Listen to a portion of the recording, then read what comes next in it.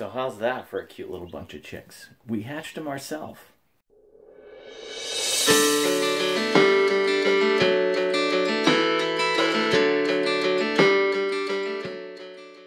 Hey guys, Chad from New England Homesteaders here. So about a month and a half, 2 months ago, I saw a lady advertising some incubators that she had for sale. They're Hovabator 1602s. You can look them up. You can get them from Incubator Warehouse. They're about $200, $250 a piece, but she was selling them for $100 a piece, so I grabbed a couple of them from her.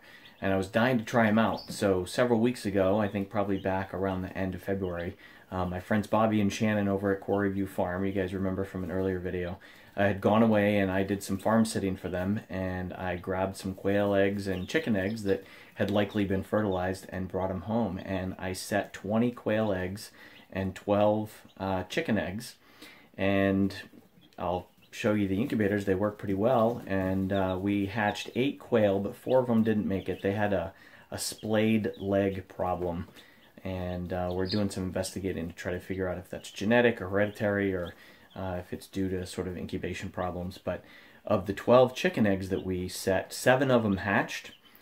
2 of the chicks had some difficulty hatching, and despite everything I've read online, we actually helped them out of the shell. One of them was pretty stuck in there. The inner membrane of the egg had really stuck to him, and he was basically glued into the shell. So we gave him a bath.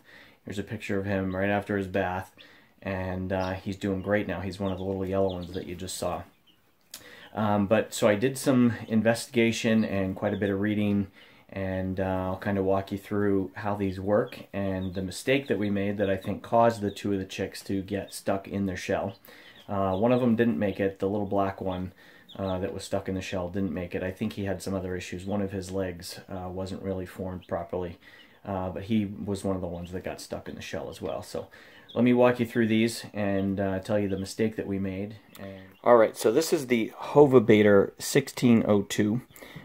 This one has a built-in little computer that measures the humidity, and also has a fan to circulate the warm air, and there's a heating element in there, and this also controls the temperature. It's just made out of styrofoam. It's a pretty heavy-duty styrofoam, kind of like one of those, it's a heavier duty than the little coolers that you would get. It's just got AC power that plugs into the computer unit here.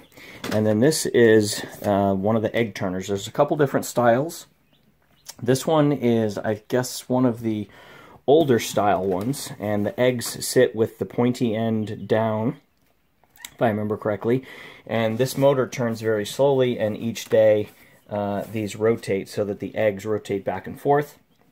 It's supposed to simulate what the mother hen does when she's sitting on the eggs to keep the yolk and the embryo from fusing to the side of the shell, which will prevent proper development of the chicks.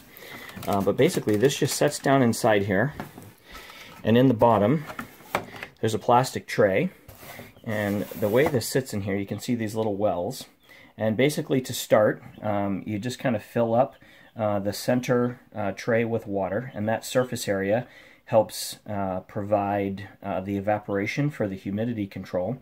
And during the first 17 days or so, just kind of monitor the humidity to make sure it stays within the range. There's a chart you can read online. If I remember, it's somewhere around 50-55% humidity. It's okay to err a little bit on the low side. But each day we would just watch, and if the humidity was a little bit low, we would just carefully open the side of this and pour some water into one of these wells.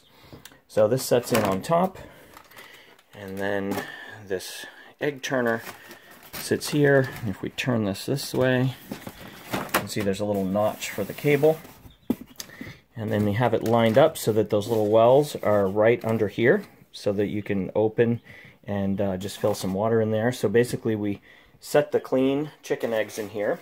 They were about a week old by the time I got them set. As long as you keep them in a cool place, they're supposed to remain viable for 7 to 10 days. Obviously, the sooner the better. Here's a picture of the eggs that we set. A good mix of probably barred rock, buff Orpington, silky, and Americanas. I think they've got 3 roosters. They've got a sort of a a barnyard Americana mix, and a barred rock, and a silky. So the chicks that you just saw are probably kind of a mix of those three. But once you've got this set up with the eggs in there, you just turn it on, and this little computer controls the humidity or monitors the humidity and keeps the temperature up right within about 100 degrees. And on the 17th day, we opened it up and carefully removed the eggs from the turner and set them down flat. You fill up those 4 wells with water, and that maintains the humidity. That's what's called sort of the lockdown phase.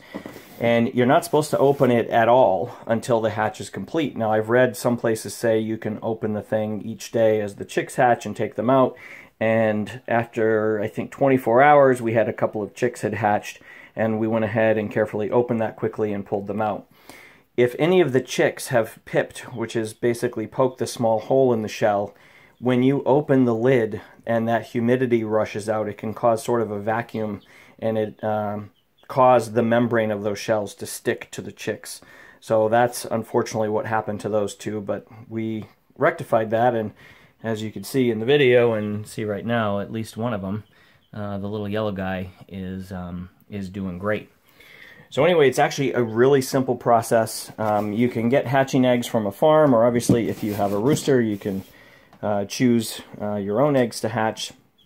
So we're pretty excited to have done this. It was just sort of a trial for us, and it's pretty simple to do. Right now, as you can see, I'm just in a bedroom. This is my son's bedroom. He's away at college, and we literally just set the incubators up in here and put a little oil-filled radiator heater in here to maintain the temperature. You want the room to stay pretty consistent with temperature, so we set the room to 70 degrees. And for about 20-25 days, we had the heater on.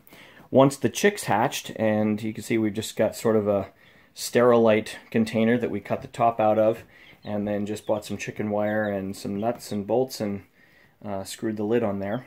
And this is actually the heater that we use. Is much better and safer than a heat lamp. There's plenty of stories and pictures and videos online of people that have burned down their barns or their farms with heat lamps. So this is a pretty good alternative. This one is probably good for up to about 15 or 20 chicks, I think. It's a 12 by 12. I think it's about $40. It's adjustable. The height here, I think we just got this one on Amazon. So just simply by pushing on this little thing here, you can adjust the height of the leg. And as the chicks grow, you can just raise that up for them. But it's pretty simple to do, and tell you what, there's nothing cuter than some baby chicks, except maybe baby ducks and baby goats. I'll give you a quick view of these guys.